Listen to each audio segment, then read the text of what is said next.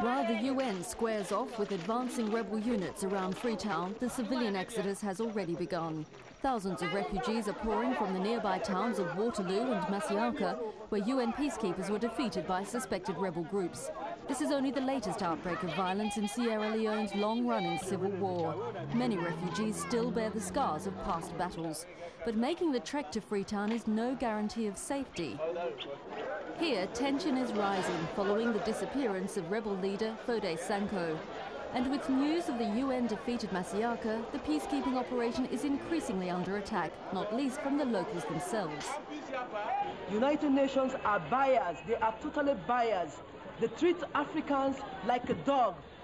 They are doing, in fact, African, because we are blacks, they don't want to seek our interests. Seeking to prop up UN credibility, British troops continue stop-and-search operations on vehicles along the road to Sierra Leone's airport outside Freetown.